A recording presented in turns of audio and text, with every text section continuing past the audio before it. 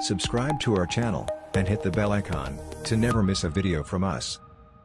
Hi everyone, welcome to Test Prep Training. In this video you will learn about some commonly asked questions in Splunk Enterprise Security Certified Admin. So let's get started. Question number 1. The add-on builder creates Splunk apps that start with what? Your options are. The correct answer is, option C. Question number 2. Which of the following are examples of sources for events in the endpoint security domain dashboards? Your options are. A. REST API invocations. B. Investigation final result status. C. Workstations, notebooks, and point-of-sale systems. D. Lifecycle auditing of incidents, from assignment to resolution. The correct answer is, option D. Question number 3. When creating custom correlation searches, what format is used to embed field values in the title, description, and drill-down fields of a notable event? Your options are.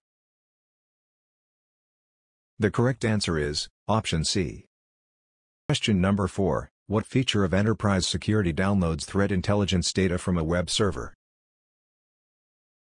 Your options are. A. Threat Service Manager. B. Threat Download Manager. C. Threat Intelligence Parser. D. Threat Intelligence Enforcement. The correct answer is, option B. Question number 5. The remote access panel within the user activity dashboard is not populating with the most recent hour of data. What data model should be checked for potential errors such as skipped searches? Your options are. A. Web. B. Risk. C. Performance. D. Authentication. The correct answer is, option A. Question number 6. In order to include an event type in a data model node, what is the next step after extracting the correct fields? Your options are. A. Save the settings. B. Apply the correct tags. C. Run the correct search. D. Visit the CIEM dashboard. The correct answer is, option C. Question number 7. What role should be assigned to a security team member, who will be taking ownership of notable events in the incident review dashboard? Your options are. A. S User. B. S Admin. C. S Analyst. D. S Reviewer.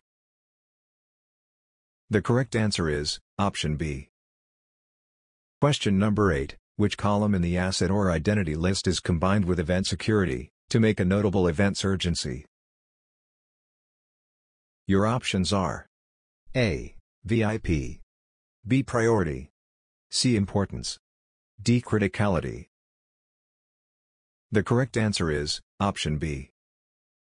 Question number 9. What does the risk framework add to an object, user, server or other type, to indicate increased risk? Your options are. A. An urgency. B. A risk profile. C. An aggregation. D. A numeric score. The correct answer is, option C. Question number 10. Which indexes are searched by default for CIEM data models? Your options are. A. Notable and default. B. Summary and notable. C. Internal and summary. D. All indexes.